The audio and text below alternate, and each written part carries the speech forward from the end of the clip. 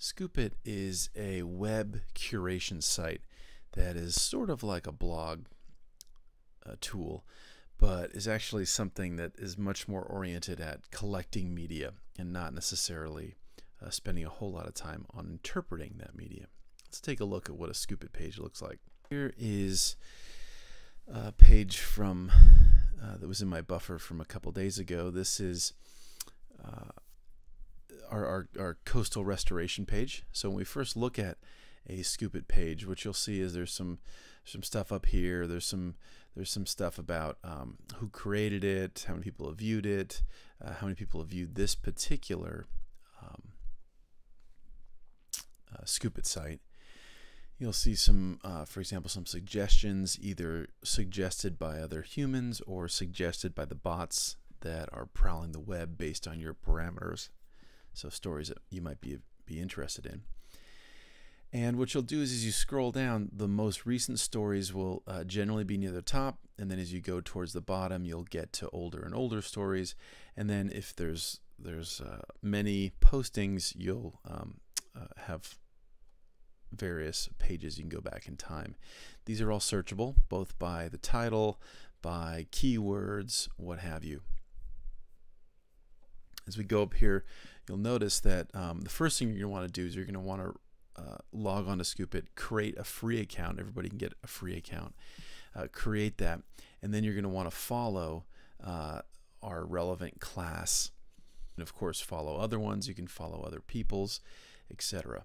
The general idea with curation websites like this is, rather than just a broad brush blog site, or rather than a broad brush news feed, the idea here is that humans are curating information relative to a particular topic, and as people that are passionate or interested in these topics, they're going to pull together stories that tend to be more interesting on average, more relevant to you than a generic search engine. You're going to begin to follow various topics, and what I'm going to do here across the semester, and you guys will also do this, is we're going to post things relevant to our particular class or particular discussion we're having that week, or something that came up. So this is really a way for me to direct. It's sort of like a communal, more graphical version of a bookmark. You could consider this a blog where there's some information, and then the curator of the list or the curator of the site gives you some insight, and that's what we see here. This is generally the default information from the web page that we scooped, and this is some type of insight. Really the focus here, as you can see, is it's very graphical, and it's also, and for example, if we post a YouTube's multimedia clip, you can just watch the media clip directly. You don't have to be taken to another site. But it's really meant to pull things together and be an annotated bookmark site, not take up a lot of your time, not take up a lot of space, but communicate that effort in an elegant, relatively compact way. So just to continue with that orientation, here we have the name of the particular ScoopIt site that we're talking about. We have, what else? This is in this case, this is me. This is the person that created it. We have some alerts here. What does this say? Here, let's refresh this. This is a little bit old. This is a couple days old. Okay, so what this says is today 43 people have viewed this, or viewed all the pages from here. 35 people have viewed this particular page, and then how many people have viewed it over time. You can look at how many people have curated. Oops, where do we go here? Let's just do this one. Well, anyway, this tells you when the site was created, etc. This guys will tell you something about somebody liked this story, and I guess a lot of people like this. Seven people like this story. People that are following the topic, etc. And so that had a number there, 6, and then I clicked on it, and now it'll go away. What's this thing? Oh, This is just something about, I have a gold star. Yeah, whoop-de-woo. That means, I don't know, I have a gold star. If we look at the overall topics, what we see here is these are all the different topics that I curate. So folks in coastal marine management will want to follow this page. Folks in ESRM 200 will want to follow this page. Folks in capstone will want to follow this page. When you first come up to ScoopIt, when you turn it on in the morning, let's say, what you'll see is something like this. You're going to see some of the initial feeds for all the different topics that you follow. So if it's our class one, you'll see from that. If it's from other ones, you'll see those. And the most, the newest ones and the ones that are getting the most clicks will be pushed up towards the top. And so that's a great place to start. You can also come up here and scroll down to the, in this case, these are the topics that I curate. You can also get to these topics by, let's do this. You can also get to these topics by looking at the topics that I follow. So I can click this way, and I can see all these different topics, aquaculture, etc. And then, ooh, here's an interesting one from the CSUCI Environmental Film Series. I can click on it, and I will be able to scroll through all these things. Wherever I am, once I find a topic that is interesting, I can either click on the originating website to take me to, for example, the newspaper site itself, or by clicking the link, it'll take me straight to the relevant page. And we can read all about it.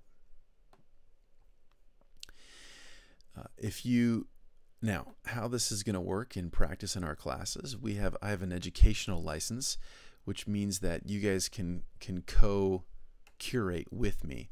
The problem is we're limited to only it's either 20 or 25 fellow curators on a site. So that works great for my smaller classes. My larger classes, not everybody will be able to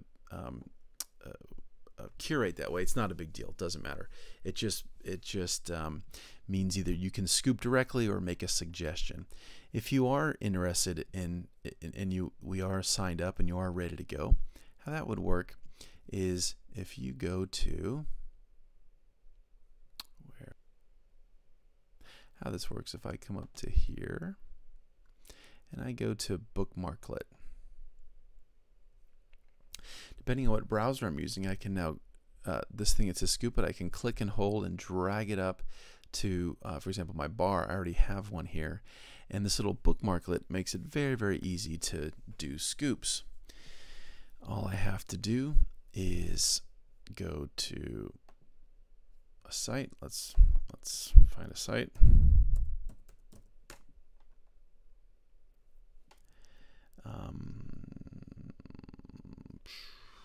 Anything of interest here? Let's just say that this something about rethinking military policy was a story we wanted to scoop.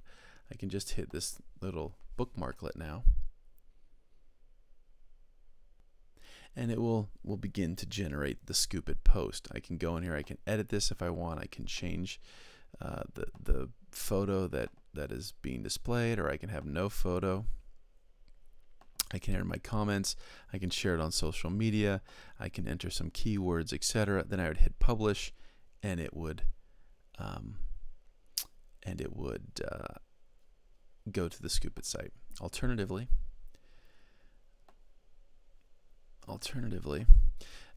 we can come up here and I could just copy a link somewhere and paste it in directly. I could also do a scoop without a URL if I just wanted to post some information saying I didn't have an active website or web page that I could point to. So those are all different ways you can do it. Lastly, I'll just show you, for example, here's some suggestions. These are all, let's see, these guys are generated by the keywords that I've entered into here. And so this is cruising the web. It'll find a bunch of things. When I think these aren't relevant, I'll say no, no, no. If it came from you guys or someone else and it was relevant, I could just come up here and say, okay, ScoopIt, and then it'll again jump into the way that you go about posting something. So it's a nice site.